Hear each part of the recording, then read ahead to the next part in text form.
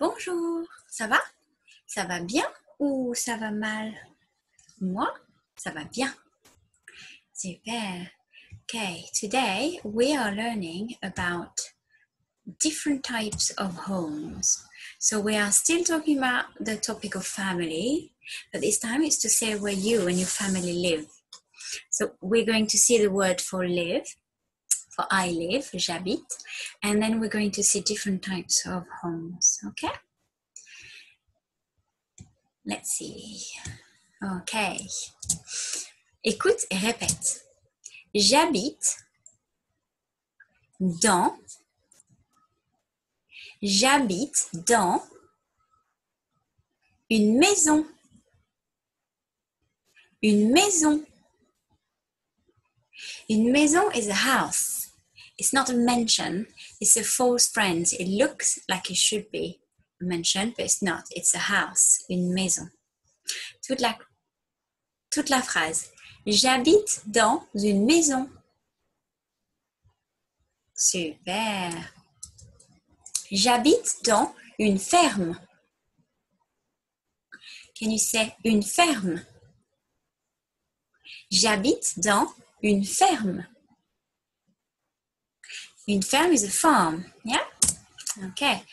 J'habite dans une caravane. Let's try again. J'habite dans une caravane. Super. Okay, let's practice those three. Écoute et montre. Listen and show the correct picture. Une maison. This one, super. Une ferme. Super. Une caravane. This one, très bien. Okay, let's practice them one more time. Une maison. Super. Une ferme. Très bien. Une caravane. Super. Qu'est-ce que c'est? Which one is it? Pick the correct answer. J'habite dans une ferme ou une maison? Une maison. Très bien. J'habite dans une maison ou une ferme? Une ferme, super. J'habite dans une ferme ou une caravane? Une caravane, super. Okay, let's see a few more words. Un appartement. Un appartement. Let's try the whole sentence. J'habite dans un appartement. Super. Un château. Un château. J'habite dans un château. Très bien. Un bateau. Un bateau. J'habite dans un bateau. Très bien. Il faut que tu sais, un bateau is a boat, un château is a castle, un appartement is a flat, apartment. Ok. Écoute et montre. Listen and show the correct picture. Tu es prêt? Are you ready?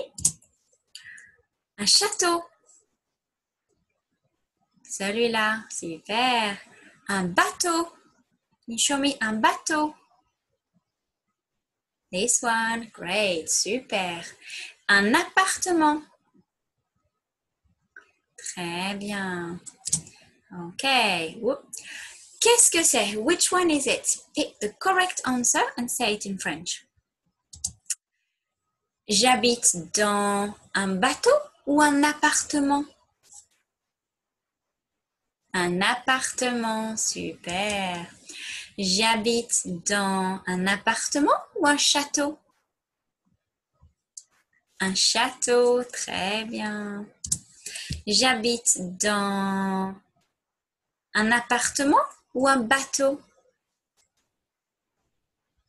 Un bateau, super. Écoute et répète. Listen and repeat all the words. J'habite dans une maison. Très bien. Une ferme. Super. Une caravane. Très bien. Un appartement. Super. Un château.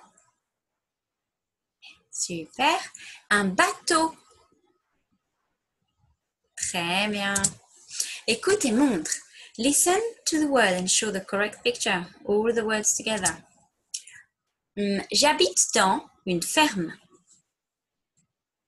This one. Did you get it right? J'habite dans un bateau. Ooh, this one. Super.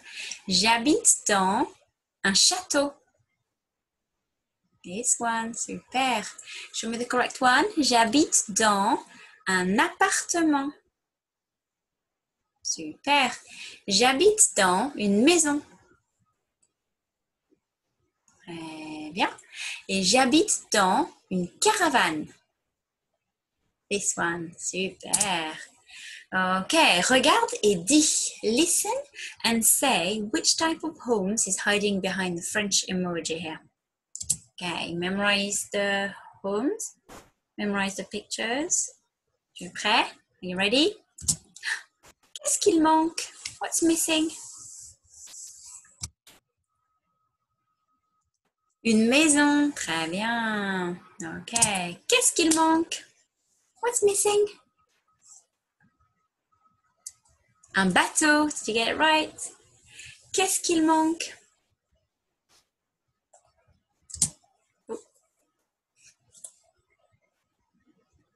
Une ferme. Super. Qu'est-ce qu'il manque? What's missing? Un appartement. Très bien. Qu'est-ce qu'il manque? Une caravane. Did you get it right? Qu'est-ce qu'il manque? Oh, un château. Très bien. One last thing that we would talk about in class is the words starting with une. Remember, they're in pink. And the words starting with un, I write them in blue. Do you remember why? Can you tell the person next to you why? Can you explain why une and why have these ones got un in front of it?